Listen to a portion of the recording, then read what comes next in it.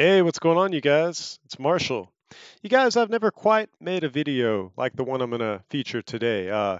You typically see guns, firearm reviews, metal detecting, and things like that on my channel, but I wanted to do a review on graphics cards, on video engine cards. Uh, Now, the reason why I'm doing this today it's simple. I'm guessing that probably 40% of my viewers are on an actual desktop or a computer device, not just a cell phone or some type of handheld. And if you're into snappy computers, if you're into video cards, gaming, video rendering, any type of heavy application, it's been a long time now, you guys. Let me go ahead and show you something. This is the current computer that I'm on right now. This is my Strix 1080 Ti, and I have a 9700K that's air cooled with a vapor chamber cooler there. So this is something that I know quite a bit about. I've actually built over 40 systems. I've been doing this for a long time. I've probably had my hands on, I'd say, at least 30 to 45 GPUs that I've purchased just to do builds for friends and sell here within the past few years. And for everyone out there that's budget oriented, that you really want to get the most bang for your buck, I just wanted to share a few thoughts today. But the main thing I want to talk about is these two cards, the 1080 and the 1080 Ti.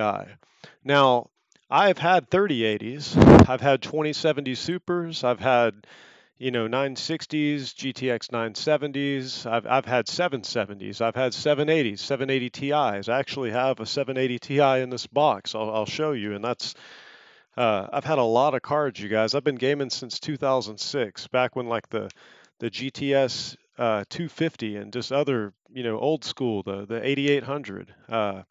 So PC gaming. Little stickers on here.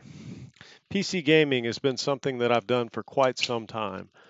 Uh, Now let me show you. Like I don't know what card you might have in your system. Now, like I said, this isn't the Asus Strix that's in here because I have the 1080 Strix in my bedroom computer, but I have a 780 Ti in this box just for safekeeping. Now, this was Kepler, I believe. And then when you get to the 900 series, you're in Maxwell, and then the 1080, the 1080 Ti, it's Pascal. So there's different driver engines. There's different stuff that NVIDIA Corporation has used over the years, right? They keep updating, and now we're on, then we had the 20 series, the 30 series, the 40 series. And you could go out and you could spend, $1,000 and buy or it might be a lot more than that now. It might be 14 or 1500 for the latest and greatest, RTX 4090 or whatever they're charging.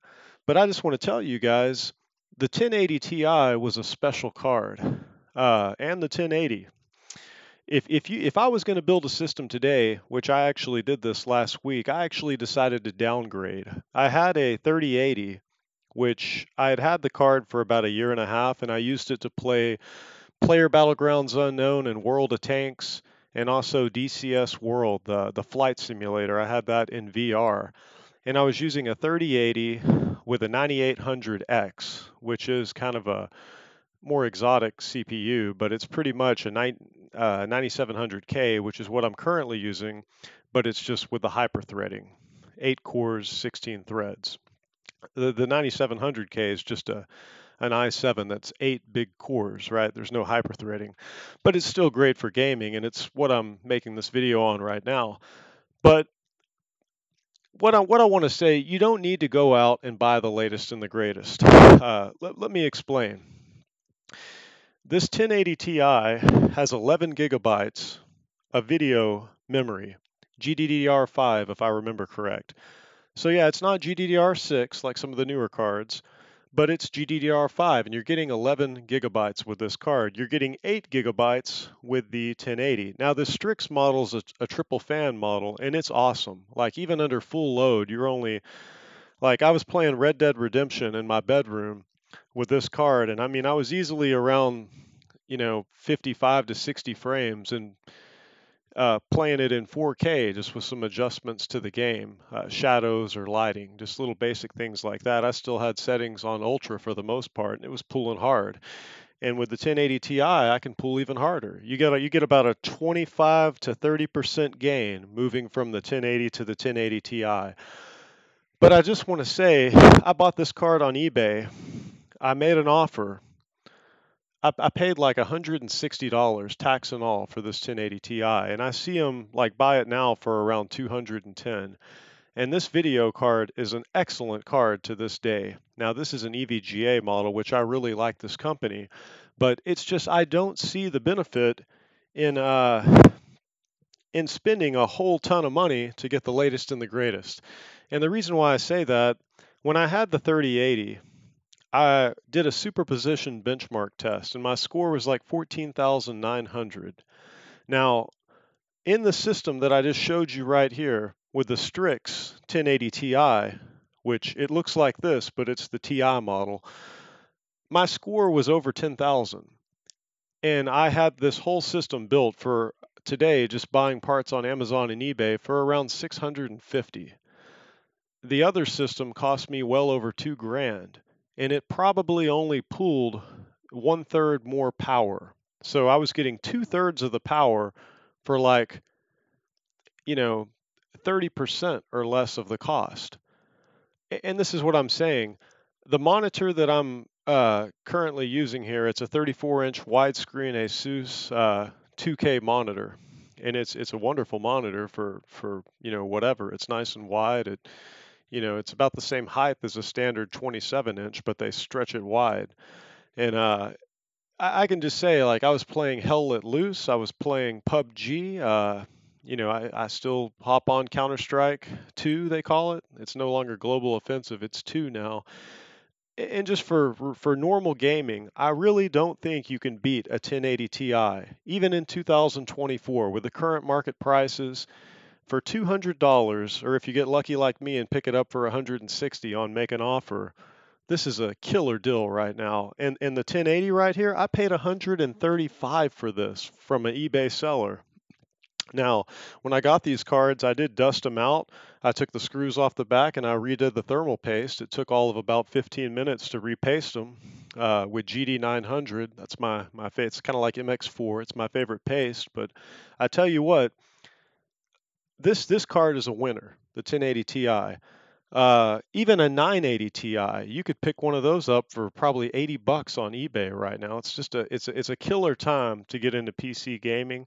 I realize the mining thing has kind of died down, and if you just want a lot of bang for your buck, you could pick up a 9th gen i7 system, or you could even pick up an old X99 system and get like one of those 24 core Xeons in there or something. I think it's 36 logical processors.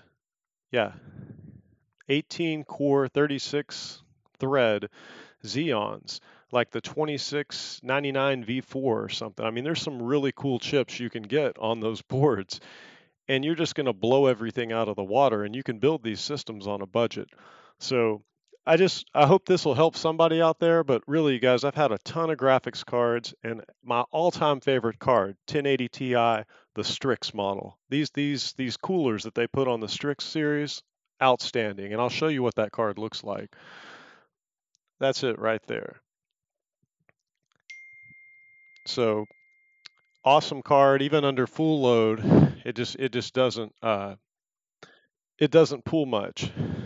It pull much heat, in other words. That cooler, it keeps it very cold. And like for instance, I was playing Hell Let Loose in 2K this past weekend. I was getting over 100 frames on ultra settings. Uh, all I did was turn down shadow and lighting. It's a very smooth experience. So unless you have really deep pockets and just want to go out and, see, back in 2006, I was talking about this with a buddy. If you wanted the best computer on the market, you might spend 1,500 or 2,000. But today, to go out and buy the best, if you go getting a 4090 or something like that, you're going to spend, you're looking at 5 to 7,000 now to get the best of the best. And it's not necessary, because the gains that you're going to get from that, you know, price performance is what I'm focused on. And that 1080 Ti right there, I think that's still going to be solid for probably the next 5 years to a decade. So you guys, if you can pick one of these up for cheap on eBay, I totally recommend the 1080 Ti. This was a special card. I think NVIDIA possibly even made a mistake with this card. The 11 gigabytes of video RAM. I can just give you some quick specs right here. Well, actually, I can. It's going to ruin the recording. But, you're getting tons of CUDA cores. You're getting a good card, even a blower style like this EVGA model. That's fine. You can set a custom fan curve in MSI Afterburner. You can have your fans go full load, 100% whenever it hits over like 70 degrees Celsius or something. You can keep the card cool, and you can overclock these too. That's something I want to say. That the Strix model that I have in the system that I've showed you a couple times now, I got the memory up to stable at 900 megahertz plus, and the actual core clock I'm only running about 130 plus. But it's a great card, you guys, even for 4K gaming in 2024. So I just wanted to make this quick video. I wanted to give you guys a shout. And because this is a Christian channel, you guys, please stick around for a quick Bible study. God lets us have fun. He lets us do things in the earth, right? It's taste and see the Lord is good. Life is a gift. It's meant to be enjoyed. But we must remember the provider, the one that, the giver of gifts, God himself, that makes it all a reality for us. And he just asks us to love him with all the heart, mind, soul, and strength, and love our neighbor as ourselves, right? That's the commandments of Christ. Now, there's a scripture that I want to share today, and I want to go through Psalms chapter 34, and I'm in the New American Standard text here. Just listen to this. This is a very good psalm to read. Let me start. This here is actually Psalms 34, verse 1. I will bless the Lord at all times. This is a psalm of David, by the way.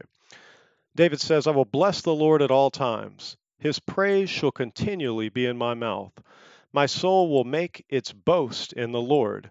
The humble will hear it and rejoice. O magnify the Lord with me. Let us exalt his name together. I sought the Lord, and he answered me, and delivered me from all my fears. They looked on him and were radiant, and their faces will never be ashamed. This poor man cried out, and the Lord heard him, and saved him out of all his troubles. The angel of the Lord encamps around those who fear him, and rescues them. O taste and see that the Lord is good.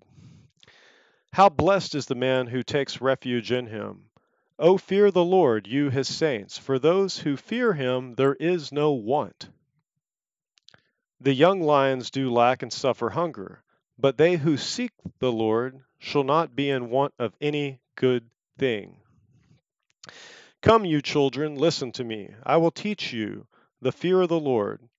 Who is the man who desires life and loves length of days, that he may see good?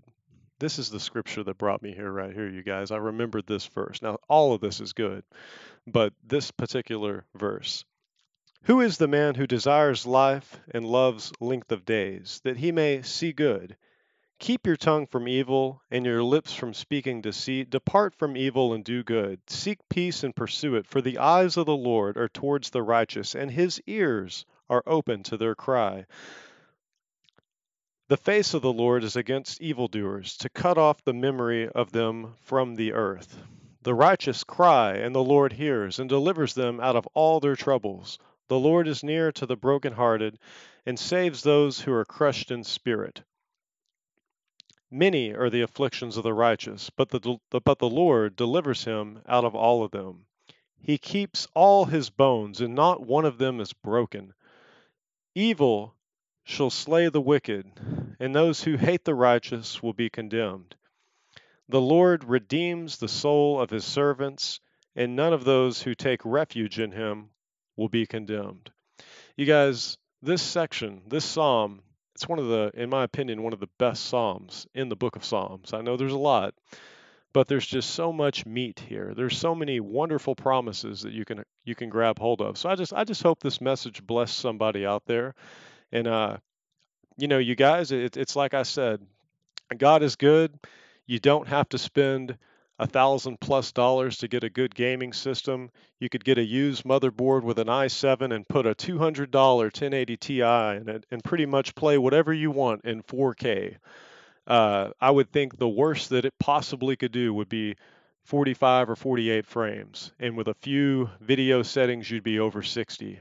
And if you drop it to 2K, you're over 100 FPS in most games with some kind of low ultra settings.